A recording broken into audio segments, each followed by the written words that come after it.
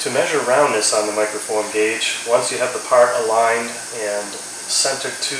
the rotary axis, the air-bearing axis, which I am, centered to better than a tenth, I'm about 70 millionths. So what I'm going to do with the probe on that surface, I'm going to take a roundness measurement, which is select roundness from the menu,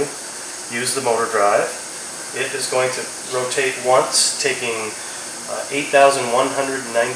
data points, which is synchronizing the encoder with the displacement of the probe and putting that into the least squares algorithm, and then displaying what the roundness of that feature is in a polar plot, with the reference red circle being the perfect circle in theory, and then the black line being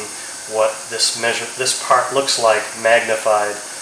This part is round or out of round to a tenth and 2 millionths, and you can see we have a spike there and some information that can be learned from that. I can save that data or print the results. It'll creates a PDF of exactly what you see there, date and time stamped, and I can print that to a printer or save it to a PDF file into a directory of my choosing.